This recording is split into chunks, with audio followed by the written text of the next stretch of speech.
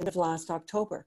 So in the timing of all of this craziness, the fact that I was not responsible for suddenly dealing with the term halfway through that became studio by remote, with the productions canceled and the summer programs by remote, and I mean all of that, somehow, you know, the universe was smiling on me a little bit in terms of all of that additional complication, and just as I began to resume my life in the arts back here in Toronto.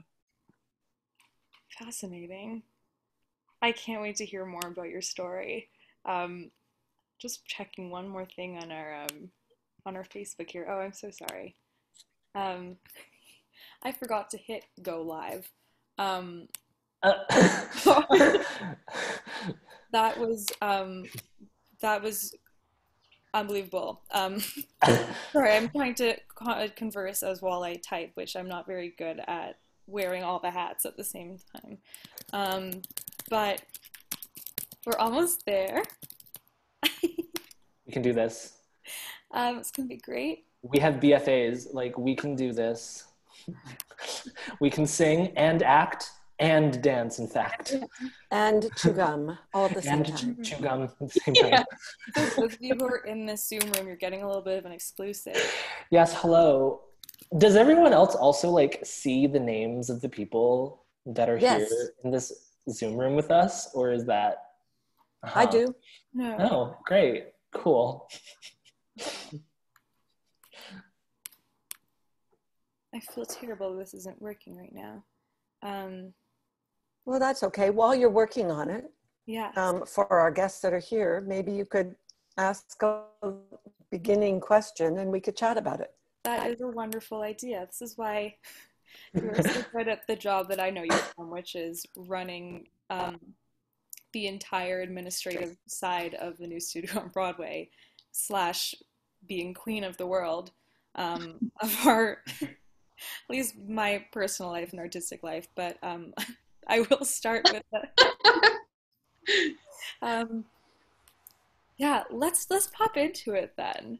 I was going to begin by introducing our project, Artist in Residence, which I will do now, even though we're dealing with some technical difficulties. But I want to inform you guys who are in the room, and you four as well, as the basis of our project.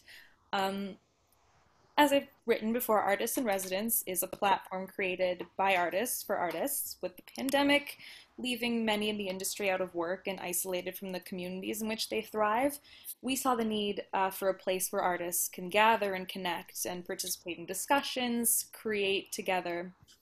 And we know that community and social engagement are not only important to our work, but also to our very survival. As for many artists, it's where we get our motivation, it's an outlet for our creative energy, and it's a place to come to reckon with current social issues and cultural events that are affecting us in unique ways as artists.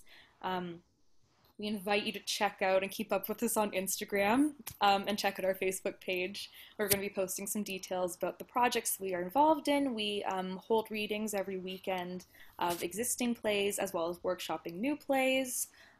We have more conversations coming up like this one, more isolation conversations.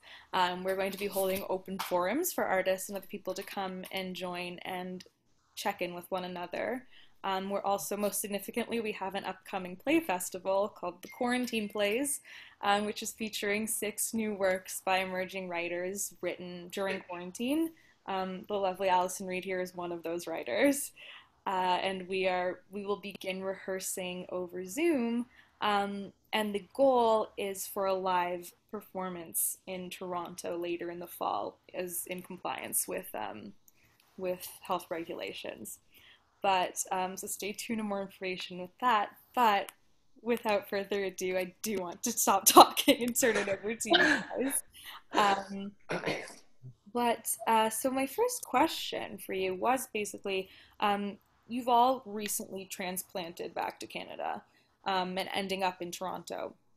So I want to know what that experience has been like individually for all of you, and how it is that each of you came to be in this city at this time.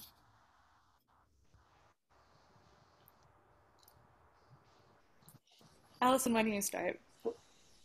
Sure.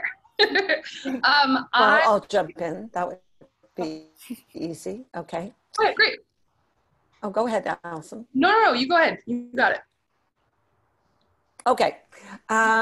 So for me, it was, this was a plan, that I had in the last couple of years, after 9 years of working at NYU and in the Department of Drama and running the new studio on Broadway, which was an intense situation, not only being responsible for the schedule and the studio classes and the practicum, but also producing about 12 shows a year. I decided that I would phase myself out, as it were, over sort of a 2-year period and really make a plan to come home again after the 9 years, which I described earlier as hanging up my tap shoes. So it was time to come home. Given the climate in the States, and of course now with what has happened in the last 6 months, it did seem like the universe was providing a little bit for me, which I was happy to accept. I always had my life here in Toronto running at the same time as my life in New York. So it was a question of getting back on track to the life that was here with good friends and family and my home and my the other part of me as an artist, as an actor, as a writer, as a creator. So I'm thrilled to be back at it. I never expected it to be exactly what it is right now, but this has proved actually to be a very creative time for me, which I know we'll talk a little bit more about. So that's me. That's fantastic. I'm so glad that you're back now.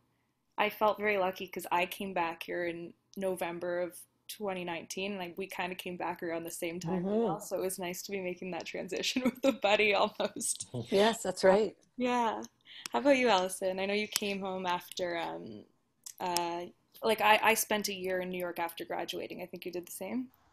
I spent about 2 years after, like 2.5 after, I believe, about 2, which was great. Like I initially had thought I might come home right after graduation, but then I had a job right away in a restaurant that I liked, and I felt like, I'm here already, might as well keep going. And I'm so grateful that I stayed for that time, because it's what led me to start writing, because all of a sudden I was like, oh no, we're not waiting for the phone to ring. Like I gotta do something about this. And wrote a couple plays, submitted them for festivals, got into festivals, and was like, oh great. And once I started doing that more, I felt like I could move to Toronto, and I had some, I had some stuff that I'd done that I was proud of and that I could keep doing here. So when I decided to, it was kind of a 2-week period that I decided to move, but the plan was always to start, to come back here, because this is where I've spent most of my life. And I loved New York. New York was amazing. And I feel like, honestly, moving back, I just keep appreciating my education. Like all the things that I learned while in New York are so applicable here. And I also just, I really, since I was really little, I've always wanted to be a part of the Toronto theater scene. And I think there could be more. Like I really feel like there's already so much that's here, but there could be so much more here. And so I felt like in coming back, if I could be producing and acting and writing, and doing all the things, and hopefully contributing in a meaningful way, but also participating in a meaningful way, then that would work great. And I also just, at the time, felt like I could breathe a bit easier here. Both in this political sense, but also I think in a mental health sense as well. My family's here, and I still have really wonderful friends here. I have really wonderful friends in New York as well, but just feels like there's a bit more room for breathing, I'd say, which I'm really appreciative of. And I feel like has led me now to feel like, okay, I've gotten a bit of a break. What do I want to do next? Yeah. That's nice. I definitely feel those same That room for breathing resonates with me. So does the I've always wanted to be a part of the Toronto theater scene. There's a lot that I love, and there's a lot that I want to bring back with me from New York and Exactly. kind of put out there and add to this community. What I think Yeah. is interesting is so you grew up knowing of the Toronto theater scene, you grew up here. Mhm. Janelle, you came up for years and years working in this city, which I want to get back to very soon. But Ziye, you never lived in Toronto before, No, and you no. So find yourself here. yes. Well, so very similarly to, I think, what the other two have just said, Toronto was always like part of the plan. Mhm. I always knew, like, beginning with, freshman year at NYU, I kind of knew that my time in New York was probably going to be finite. Um, and, as you get closer and closer to graduation and there's this impending deadline of like, you must leave by this date, unless you somehow get super, super lucky. Toronto was always, sort of the end destination, being that I went to study theater and, having lived in New York for a while, I just wanted to be in sort of the next big city that I could sort of plant myself into. Mhm. But I found myself back here in March after, rather than, I didn't particularly want to, I don't know, for something about moving, quote unquote, back to Canada Mhm. directly after I went to high school in the States as well. So I had spent a total of 8 years living in the States. And my family and I also hopped around quite a bit when I was younger, from different countries and all that stuff. So my time in the US is actually the longest time that I've spent continuously in one country. In New York, 5 years, that's the longest I've actually spent ever in one city. And so I guess I had some very strong like emotional ties to New York, and I didn't want the narrative, I suppose, to be like, I got kicked out of the US, I let my visa expire, and I have to go back to Canada. Mhm. So I did what any delusional 23-year-old did. I went over to England. There's a beautiful reciprocal working holiday visa arrangement where they let you move over there for 2 years. Honestly, initially, just to get away from theater.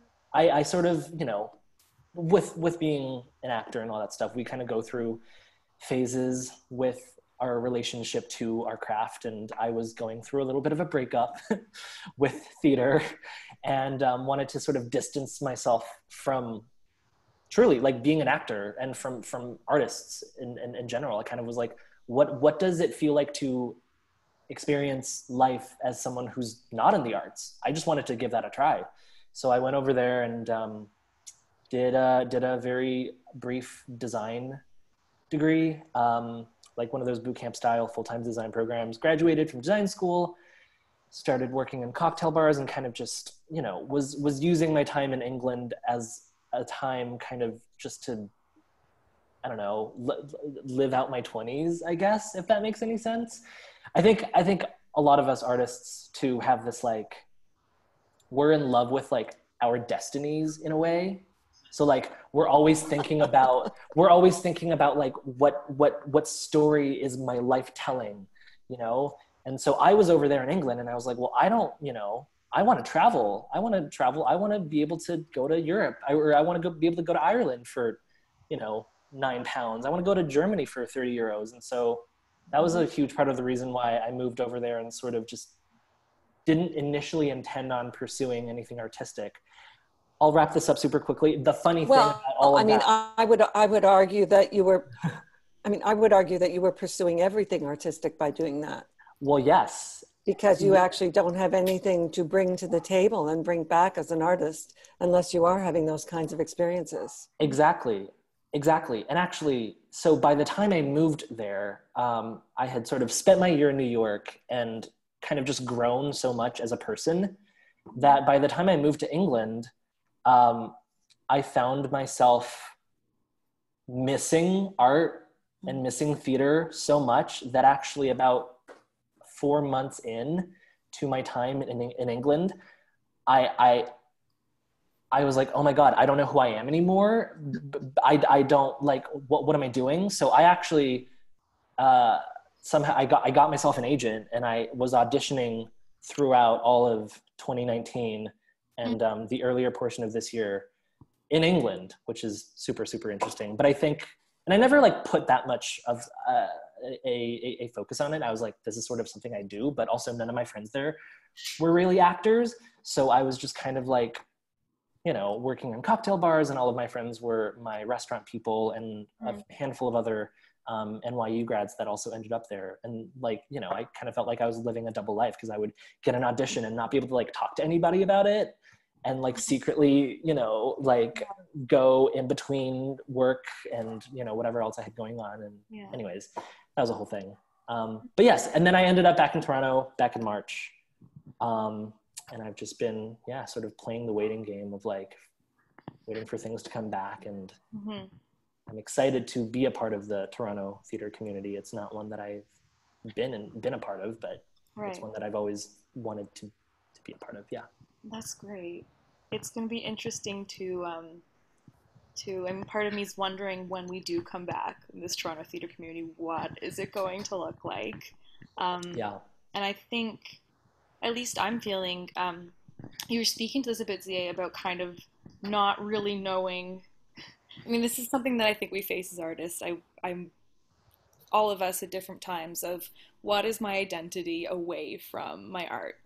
And all of us being forced during this pandemic time to take a step away from what we were doing and what we were I know that I came back, I directed a small show, I felt on a roll, I was starting to make contacts in the industry, I was so excited to keep going, and I had to force myself to stop and kind of think of, what else am I passionate about, what is happening in the world, what can I read about, what am I interested in, and it's making me want to help to maybe change the culture of theater in the city for when we open back up. Which brings me to the question, I'm kind of going off script here, but what's coming up for me now is what do you guys imagine for this post-pandemic world here in the theater scene in Toronto? Ooh. And what do you hope that it will look like?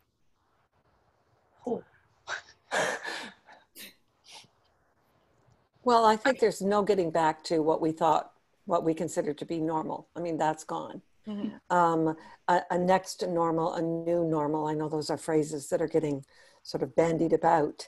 I think that it's going to be kind of a slow, and I hope forward progressing, moving, trajectory that things are going to slowly start to phase up and phase in.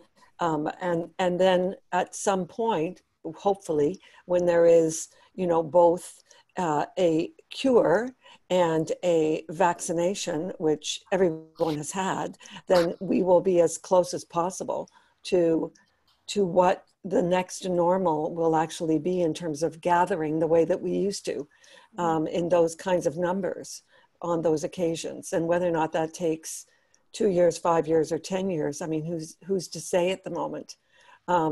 But everyone seems to be making strides to begin to work together, both in theater.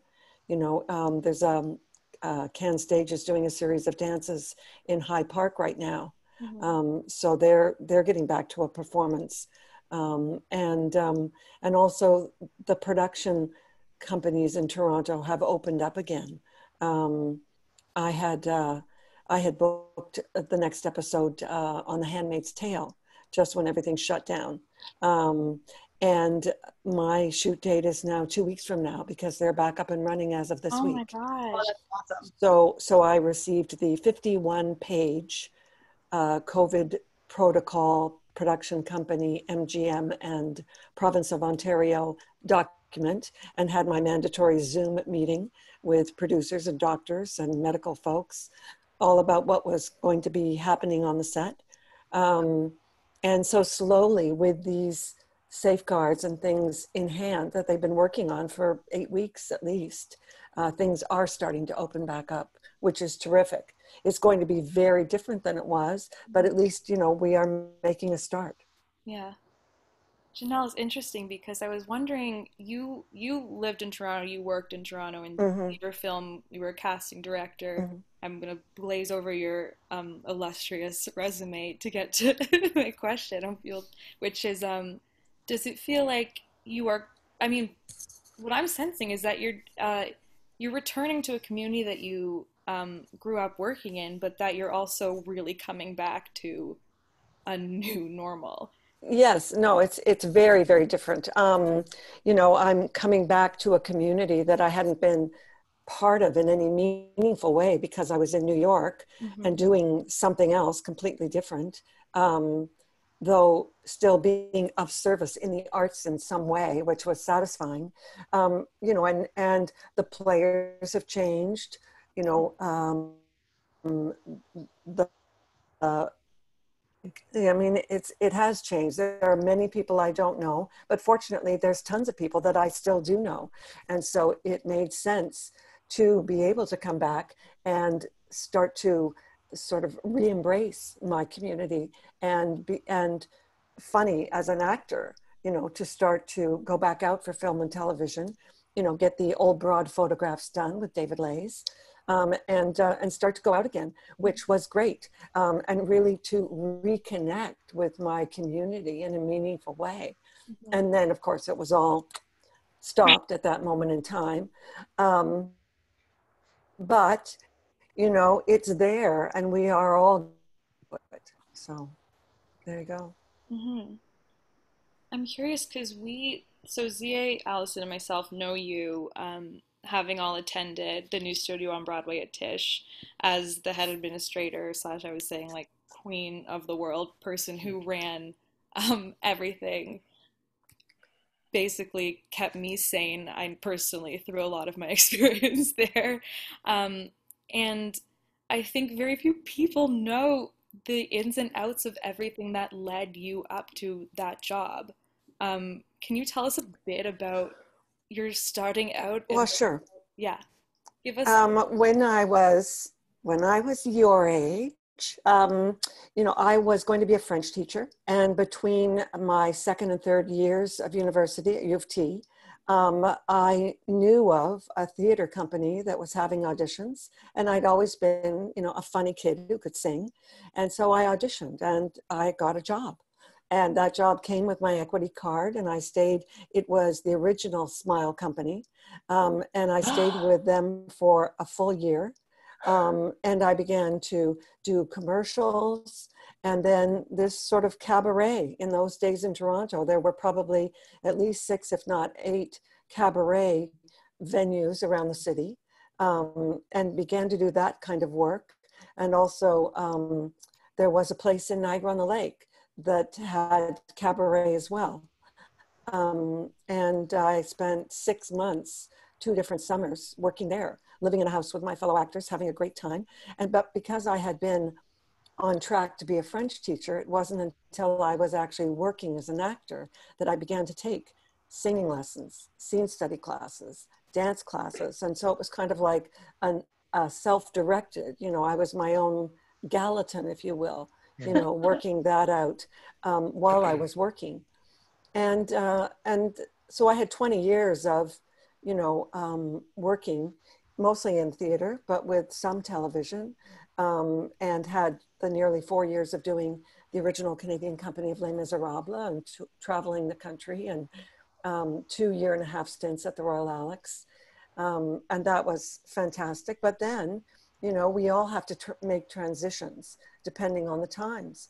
And it was one of those, you know, you're funny, you're 40, you sing, who cares kinds of moments, because the number of parts in the canon dwindles as you get older. And there are a number of talented women, any number of whom could play these parts that are being produced. So you begin to reevaluate. And for me, what that meant was there was an artisan transition grant that was administered by Theatre Ontario and funded by the Ontario Arts Council.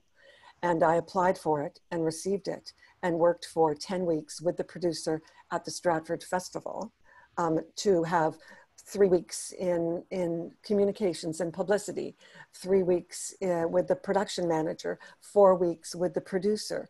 And when I was finished, she asked if I would stay 3 days a week. So I came back, and then after 3 months, it was a full-time job. So that sort of made my transition. And at that point, I had a 5-year-old son as well. So I was rethinking the touring and the traveling and all of that as well. And then subsequently, you know, we moved from Stratford back to the city. and I began to work in administration and programming at the what was then the O'Keefe Center, slash Hummingbird Center slash Sony Center, and really learning so much on the other side of the footlights, which was great. And then I started to write as well. And at a certain point, I began to do some casting work with Stephanie Gorin, which was eye-opening and like a master class in acting, you know, for those 12 years. And went to Ryerson to the School of Image Arts to learn to write screenplays. And then did 6 months at the Canadian Film Center as a writer in residence for a program there. And so at the time when the new studio on Broadway came on the horizon, it was so interesting because it was as if everything that I had done as an artist, it was the culmination, making me kind of the perfect candidate for this job, because I had had experience in all of the different areas which would be needed. So it was a real right place at the right time. If anybody had ever told me how difficult it would have been, I probably would have said no. So the being naive about it was probably the best thing that could have happened to me, because it was an extraordinary professional experience and one I wouldn't trade, you know, for the world. And between the faculty and the students and everyone, it was, you know, satisfying and exhausting. And I'm just so grateful that it was there for me.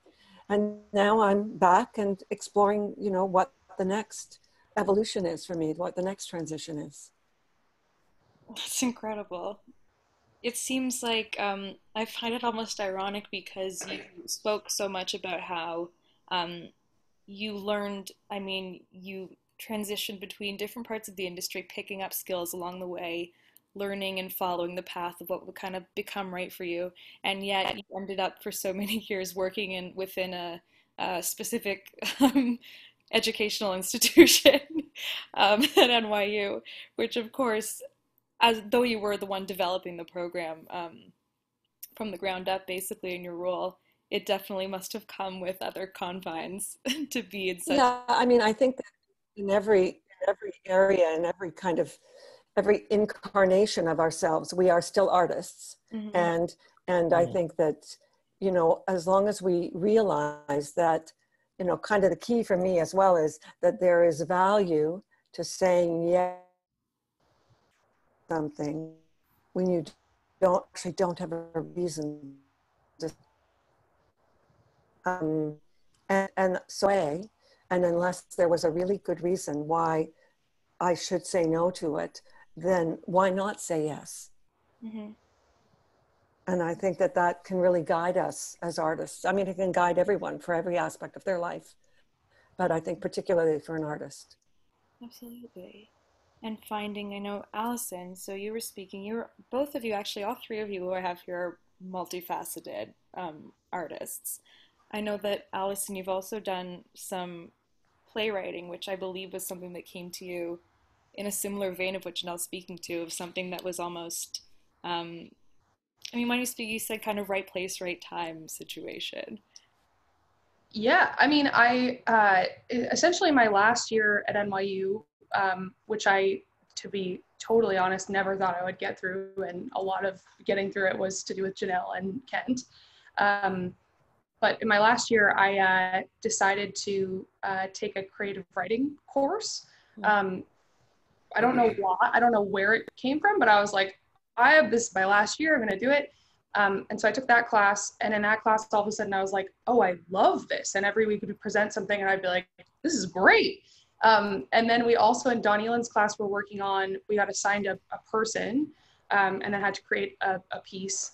And I had Wallace Simpson and created a piece, and Don Elan and I were like, oh, this is cool too. Like I all of a sudden was like doing a lot of creating myself. And then the Free Play Festival came up, and I wrote an a cappella musical because I'm a crazy person, and I can't write music. So I was like, well, I can kind of figure out the song part. It'll just have to be a cappella. And everyone was like, okay, and did that. And then, so throughout my last year, I was writing a little bit without even really acknowledging that I was writing. I just was kind of doing it because it was bringing me joy.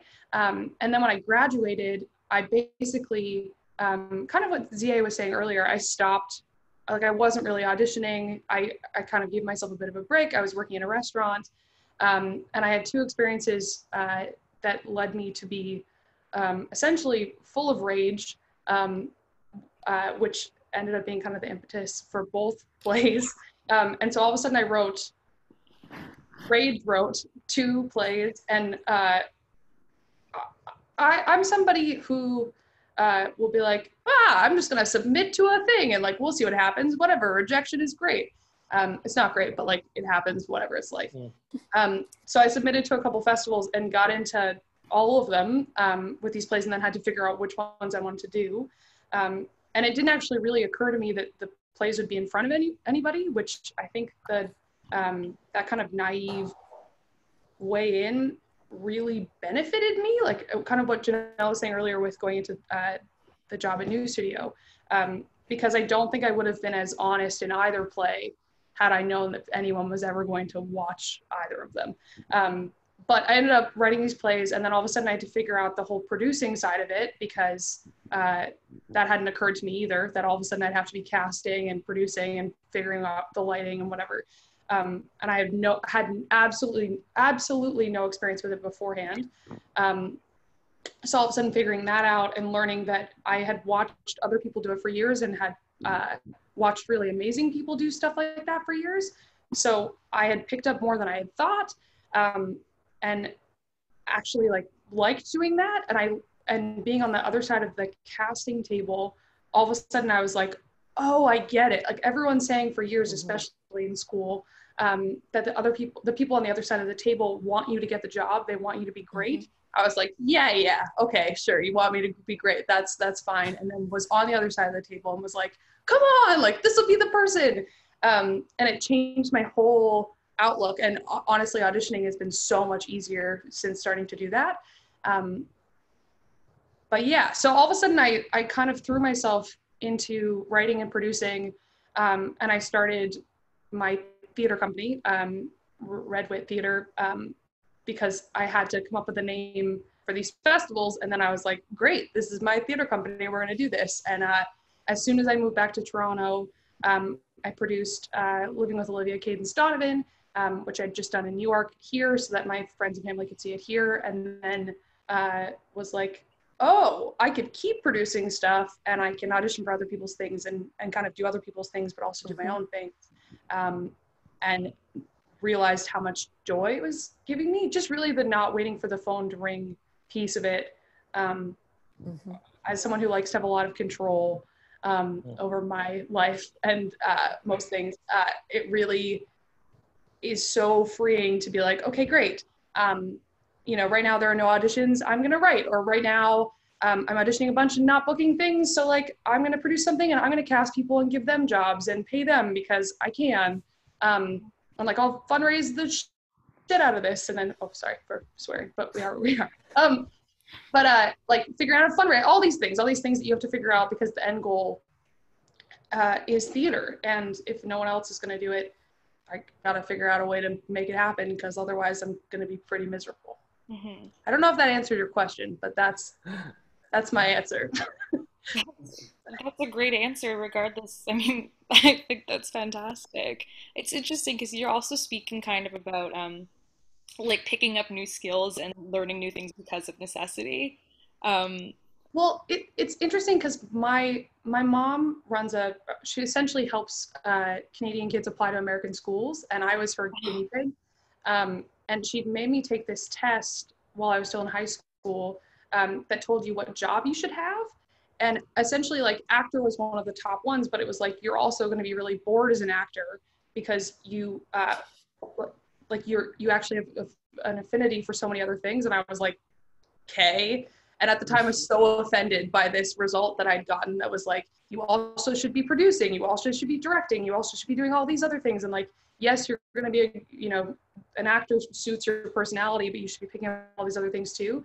And it really took me like 6 years from that point to be like, oh, I like to do the other things as well. And it doesn't make me less of an actor. It actually, or like make me, in the room, people are going to think of me as something other than an actor. It actually adds value. It took a very long time to get to that point. Yeah. I believe that. I feel like that's something that coming out of, I went to school with you guys for performance, but I also had a strong interest in directing, a little bit of writing, and now coming back to Toronto, I kind of am trying to figure out which. I think I do kind of get stuck in that same trap as we all might at certain points of like which hat am like which is the one that I'm going to be wearing, which how like what do I define myself as? But it is especially during this time when like um it feels like there's a shift happening. It feels like when we come out the other side of this, everything might be what am I trying to say? My point is I agree with you. I like being able to take whichever hat out of the cupboard I want to, maybe wear two of them at the same time. And I'm curious about identifying with a certain kind of label like that. For example, Ziye, I was looking at your website. You are also a graphic designer. I want to hear about how that ended up happening, but you have on your website that you're a recovering actor, Oh which my God. makes me laugh because I think that's I mean, that's a label that you identify. That's pretty awesome. That makes sense to me. And I Yeah. wonder how you like that came back around. Yeah. I think it's interesting. So Janelle, you said something like 10 minutes ago about how in every incarnation of yourself, you're always an artist if you just like know yourself to be one. And I definitely agree with that. I don't like when I meet someone new, I don't say, oh, I'm an actor, or like, oh, I'm this, or I don't really identify with like a job title. I kind of just know that I am a very creative person. So and also like I get bored easily, and sorry, I'm having 7 thoughts at the same time. But I think for me, I don't know if this is going to answer the question or not, but for me, I am drawn to the spaces where I get to connect with other people. And if I have a great time connecting with those people, then that's a space that I want to stay in. So like when I was in high school, I did my first musical ever. And I had no intention of ever doing musical theater. I had done a couple of plays growing up, and I sort of sang, but I did my first musical because I couldn't kick a ball and couldn't be on any of the sports teams of the high school that I went to. And I, just really liked the people that I met doing musical theater. And so I kind of just followed the sign and followed that to NYU. I skipped school one day, decided to audition for NYU, and then, yeah, it's crazy how that thing happened. But then like, then distancing myself from musical theater first, and then distancing myself from theater, I sort of just kind of want to be with the people that make me the best version of myself. They say that you are the average of the 5 people that you're closest to. And I definitely felt that when I was over in London, detached from this whole life that I had lived beforehand. And I don't remember the original question. Do I identify with what do I identify as? Yeah, I'm just curious about labels in this industry in general. Yeah. I mean, I think that once you are an actor and like once that is something that you have done, I don't think that label ever really like goes away. And I think for me, like I'm currently, I'm not currently auditioning, but I know that once I am able to again, I will be. And so that, I'm happy to call myself an actor if I'm landing in a new country and they force you to fill out an occupation on the immigration form. Like I will most likely put actor in that sense, but I also just think that it's really interesting because the year the year after I graduated from NYU, where I kind of was telling all of my friends, like, I'm not an actor. Like, oh my gosh, do not call, like, I am not an actor. I am not an actor. Ironically enough, that 13-month period post graduating from NYU and me leaving New York, I was doing a project, a workshop, a concert, or something of that nature every single month. Because I went to NYU and I knew certain people and people knew who I was and people sort of knew where my skill sets could be plugged into the work that they were doing. So I was doing a concert or a workshop or a reading or like a whatever every single month for that 13-month period, even though I was turning around and telling all of my friends like, oh yeah, but I'm not an actor. Cause I wasn't like auditioning for anything. I wasn't like trying to pursue, you know, an agent. I wasn't trying to like get in front of casting directors because I sort of knew that it was all going to be futile if I had to leave June of 2018 anyways. Yeah. So I kind of just spent that year not calling myself an actor, and yet was doing a lot of artistic things, and then realizing in hindsight, once I wasn't doing a concert every month, how miserable I was. I really took it for granted. Just, you know, the small like 4 performance runs of workshops, or like the small concerts that I sang at, you know, in the back of a bar. Like all of those things kind of sustained me from like an emotional and a mental health perspective that I didn't realize it was doing until I fully was living an artless life. So yeah, not to be cheesy, but I think I would just call myself like a creative person. And I feel very good about that, because, you know, I've also now met enough people in my life who are not creative people. And I don't think creativity and wanting to express yourself is entirely intrinsic. I think it's something that you kind of learn to be good at, I guess. And when people tell you when you're younger that you're good at this thing that you do, you want to keep doing it because it makes you happy, and it also makes you feel, you know, I don't know, affirmed as human or whatever. Anyways, that's my 7-hour answer to that question. But you're an artist. The bottom line is you're an artist. Yeah. And sometimes yeah, through acting, sometimes it's through singing, sometimes it's through writing, sometimes it's through your graphic artwork. Yeah. But ultimately you're an artist. And actually, in all of the so to that point, I also like had an epiphany recently where I realized that like the reason why I've done a whole like bunch of different kind of quote unquote survival jobs over the last 6 or 7 years, but you know, I in the past 2 or 3 years I started getting into working in bars and making cocktails. And I was trying to figure out why like working at a cocktail bar was so much, like I never like complained about it the way that I complained when I worked, you know, front desk at Lincoln Center. Like I hated that job. And it was because, you know, in a way, cocktail making and making drinks for people, like that is still a creative thing. I could never work at a bar, for example, where they just pour beers and open, you know, bottles of wine for people. I couldn't do that. I like my job. I like my quote unquote survival job because I'm essentially just making art for people's taste buds in a way. You know? So yeah, I cannot help but be an artist. Yeah. So yeah. I like the way you phrased a lot of that. And I like that you said, part of our mandate for Artists in Residence, we say it's a platform for creative people to connect and to collaborate. Because I do think that, I mean, whether or not you call yourself an artist or you are making art at this time or you have ever made art, I mean, you can still want and crave that kind of community to be around and talk with other people who have that creative drive and sort of miss and need and require that outlet and space. And we are really interested in the way that these kind of creative spaces can affect and support artists' mental health. And I just kind of want to put out to all of you, like, I'm curious if anyone has felt that or has had any experiences where like it has been your artistic community that has gotten you through any moments, any particularly difficult transition. I mean, I know I just answered the last one, but I'll just say really quickly that during this sort of COVID situation, I've been reconnecting with a lot of my NYU folk. And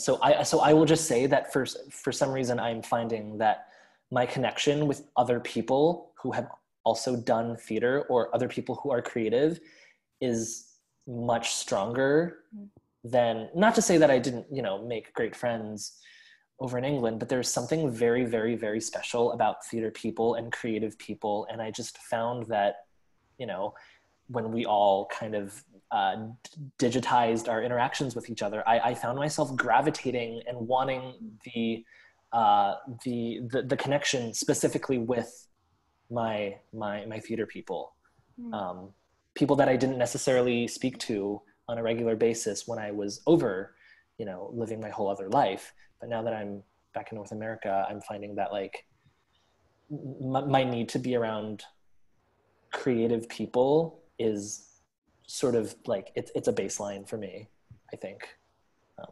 Yeah. Yeah. What do you think, Janelle? Well, yes, I mean, it's been interesting for me because coming back and kind of rejoining into the community here, and then having, you know, the pandemic and the quarantining begin, I've never been I've never really been on Facebook, but what it did was it encouraged me to get on Facebook so that I have connected in a way that I might not have, you know, without the quarantining, because I'm now connected with all kinds of people that I haven't talked to in years.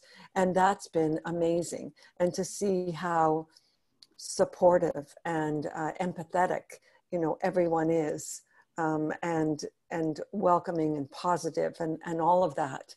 And frankly, how politically galvanized people are, you know, which has been wonderful as well.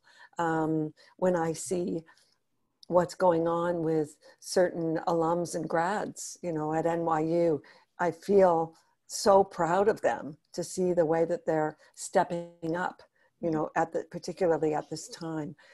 So for me, in a funny way, I think this has resulted in me being more connected rather than less connected. And the other thing it did for me creatively was I had begun to work on an idea for a half-hour comedy television series with 2 collaborators, and we were meeting twice a week at our homes. And then this happened, but because I had been at the NYU NSB at Tisch, I had moved up everything onto the Google Drive. And so we could work on a conference call, the 3 of us, and in real time be working on the Google Drive on all of the documents that we needed. And then we were collaborating on final draft as well. So I actually have an incredible, what's called a sizzle book, and a pilot episode, and a whole creation of things for this series that did not exist 6 months ago. We've done 2 Zoom actor table reads of the pilot. Like how? And actors who would never have been available to us in any normal situation jumped on board to do this with us, and were thrilled to have a script land on their desk, you know, and whether or not from the waist down they were wearing their pajamas, but from the waist up, you know, they had their suit and their tie and their jacket or whatever the character called for. And so it's been a remarkably creative time for me that might not have happened, you know, without the current situation. Yeah. Congratulations. That's unbelievable that you've now we just need somebody to buy it, right? Yeah. Who has money? Can I just add something? I don't know if this is like something that you all have felt, but like I feel that my relationship with my peers, my artistic peers, has actually grown stronger over this quarantine period, because there is no more work to boost people's egos anymore. Like nobody's trying to prove anything anymore. And so like we're no longer talking about like, oh, like I have this thing that I'm working on, or like, yeah, la, la, la, la, I want to introduce you to this person, yada, yada, yada. It really, there has been such a profound interest, a greater interest in just like how people are doing and where people are. And, you know, back in pre-COVID times, whenever you would, you know, walk into a social gathering with other artistic people, there is a little bit of peacocking that definitely goes on. Yeah, sure. That I am finding is no longer happening as much, and it's been refreshing for me to experience interactions with people, kind of like who are we outside of this context of this crazy thing that we do, or this crazy thing that we're trying to do. And I feel like I've just actually gotten to know people a lot better, and people are more willing to kind of talk about themselves outside of their career or whatever. But yeah. And what a great dividend that is. Yeah. I feel that too. I feel that in ways that I because there's not anything I'm actively working on, I feel more, it feels paradoxical almost, but it's given me a bit more of a drive to kind of listen to my heart on what I am passionate about creating, or look for, or kind of just bask in whatever inspiration comes. You talked a bit about, Janelle, about sort of following people, their lives on Facebook, the way that people are getting politically engaged, culturally engaged. And I think there's something happening too, which I've sensed with artists now, is figuring out how it is that we react to this time.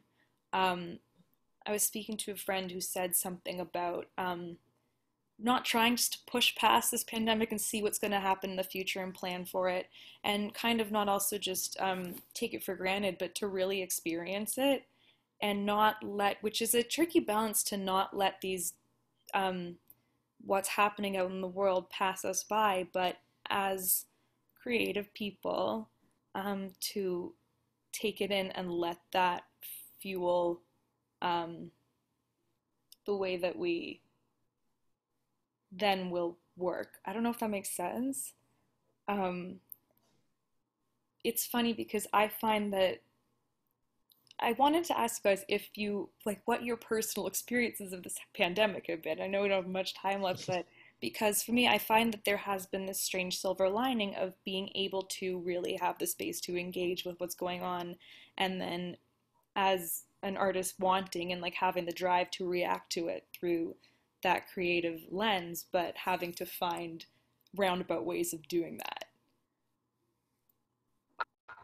I can say, one thing I have to kind of keep reminding myself is that this doesn't need to be a time of creation, right? Like it comes in waves. Like I think I've found myself like dipping into old hobbies, or like crocheting, or like doing other things, and not feeling like I have to create something. Like at the beginning of the pandemic, I definitely felt like I was forcing myself to write, or forcing myself to like come up with something creative so that I have a project to work on. And I found that once I let that go, I could write, because I wasn't writing for a product. I was just writing because I felt like writing. And I also, to be honest, haven't done a lot of creation in my home. Like my home has always been my like sanctuary almost. And I had never really had to write or like do much here. Like most of the work that I'll do, I'll make sure I get out of my own space. So it's been interesting to be in the space and to like figure out a new, I mean, Janelle said this earlier, a new normal, and to figure out like, okay, do I even want to create in my space? Like, it's okay if I don't. And finding a new way to do it, and being like, all right, this chair is my creative chair. Otherwise, like the rest of the, like giving myself like a little space to be creative, but kind of figuring that out. But really, like the best advice I think I got through the whole pandemic has been anyone who said like, you don't actually have to do anything. Like you could just exist, and that's enough. And I think I've noticed that the stuff that the mental health tools that I've used in the past in really busy times have actually come more in handy now. Like it's treating myself as though I'm still really busy or still really stressed or whatever, because we're, you know, in this crazy pandemic, which is essentially a trauma. Like everyone's body's having a trauma response. But yeah, I just wanted to say, like, I think it's amazing the people who've been able to be creative, and I've had moments where I've been able to do that, and then I've had moments where I, you know, been very down. I know a lot of people have been very down and haven't been able to produce or create things in the way that they would normally, and I think that's okay too, you know? I think that I'm just going to echo what you just said. For me personally, something that I realized was a key ingredient to having my artistic senses kind of unblocked was collaboration. We are collaborators, and out that when you take the collaboration out of the equation, it's just super impossible to just be in this one space. Like I sleep in that room right there, and then I come to this desk and trying to force myself to do any semblance of work or trying to, force myself to have creative output. It was just, because I did the same thing. I went through the same thing back in April and in May, reading articles about, how telling me that if I didn't come out of this pandemic with a novel written, that I was actually just a lazy person. And like, That's not true, because it's creativity has to be fueled by, like I said, collaboration, but I also think you have to be in a certain headspace. Sorry. Oh no, that's just that's like super difficult to find, during this time. So I'm relieving myself of the pressure to like really. Well, that's interesting, and I think that if you come away with one positive thing, like that you've taken the pressure off and you've given yourself permission to breathe during this time, and that you don't have to create or do, you can do nothing.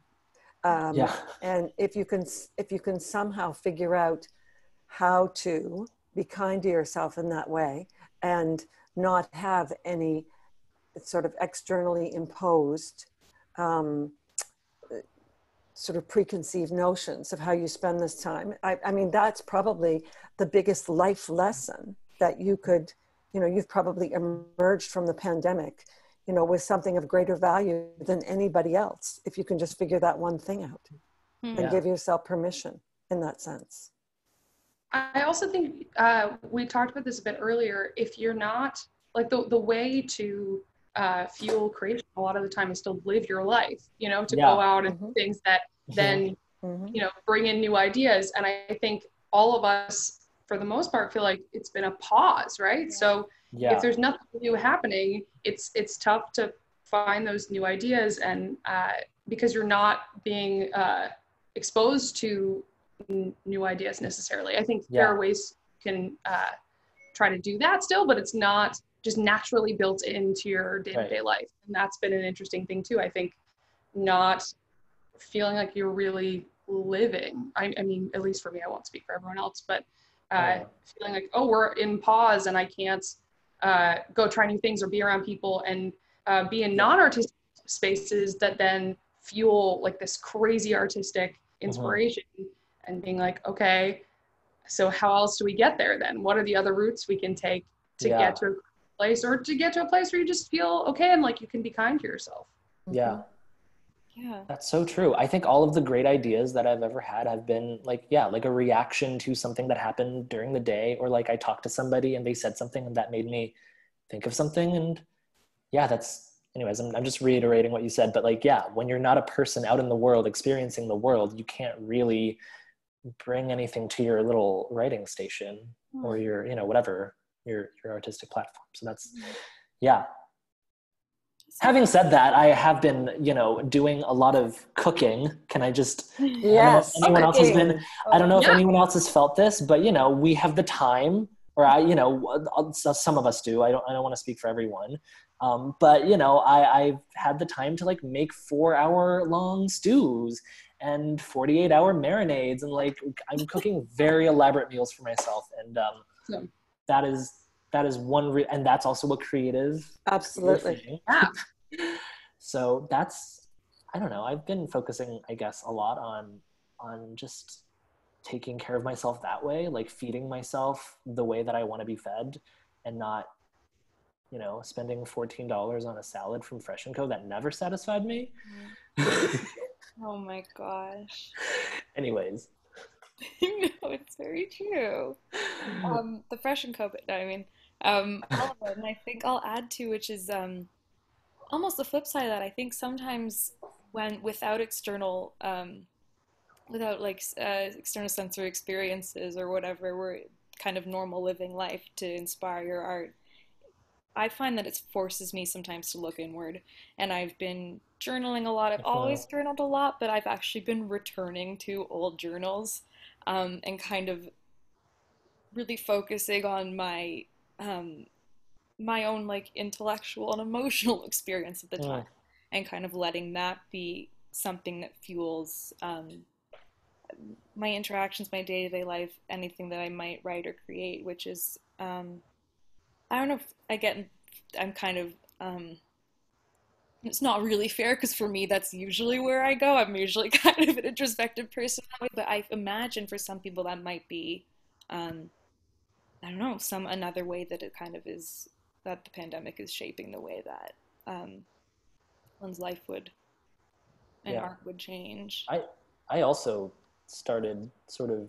journaling as well, Mm-hmm. just as a way to like process a lot of the thoughts that I felt like, were stuck up here, and I wanted to just sort of, and I started doing that thing that we were told to do freshman year, the artist's way. I started Oh doing yeah. the morning pages. I'm not doing it currently, but I did it for about a month back in July. Um, and it was just really, it felt really good to like feel the pressure of a pencil on a piece of paper as if I was like physically releasing all of these like thoughts and emotions that I was having that like was not kind of coming out when I sat in front of my laptop trying to write it. Mm. But yeah, I've never considered myself, I've never been a journaler. I've always kind of been like, oh, what is that? Like, does that even work or whatever? And I think, um, with all of the ways of expression being blocked, that was something that I was kind of just like turning to. And it was really awesome. Yeah. I like that.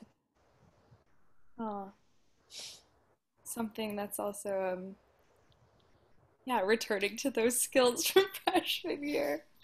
Truly. There's much more to that discussion, but because I reference that because again, a lot of my past journals are taking me through my NYU experience, which is really fun to look at too, and kind of come back to everything anew now, not no longer being in that city, no longer being immersed in my studies in that way, but still carrying all of that with me. Yeah. The last thing I kind of wanted to ask you guys was, I know we've been here for a little while, was kind of just any advice or thoughts that you have from this um, special perspective of being a Canadian, having lived in New York and returning to Toronto? Um, Anything that you brought with you, significant changes? I know I really miss Sweet Green. I do miss those salads. I mean, there seems to be lack of that in the city, which I will always Yeah. for more Sweet Green, even the Sweet Green over Fresh and Co. I must say. I don't know if that's a Yes. very controversial opinion, but I digress. Anyway. Well, for me, I would say there's something about perspective. Mhm. And at various times in your life, you're reminded because your perspective changes. And when I moved to New York, um, it was a completely different perspective. Um, and even though I had lived there for a couple of years in the 80s, in terms of just even the sheer space in which you live, the tiny little apartments, Yeah. and how much of one's paycheck or one's financial resources are going towards that little bit of square footage. And I'm living in a house right now, a little semi-detached house in Riverdale. And when I moved into this house 15 years ago, it was from a bigger house.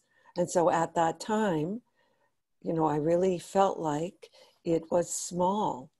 Well, I'm here to tell you, after my one-bedroom apartment in Alphabet City, I look around this place and go, really? All Yeah. of this for me? So you just, Yeah. and that's just in a physical sense, but we are reminded constantly, what the change in one's perspective can be, which is partly as well what the last 6 months have done for us. So it is embracing the change in perspective and figuring out what you can learn from it and how it helps you get to whatever the next little piece of your adventure is. Yeah. Beautifully said. I miss you, Janelle. I'm here. I'm right here. You are, and that's so comforting. Yeah, we're Toronto's lucky to have you back. I feel that way too. But yeah, any other thoughts on that? I think that's lovely. Yeah. I feel like I've recently just like, I'm still kind of like piecing together my initial impression of Toronto.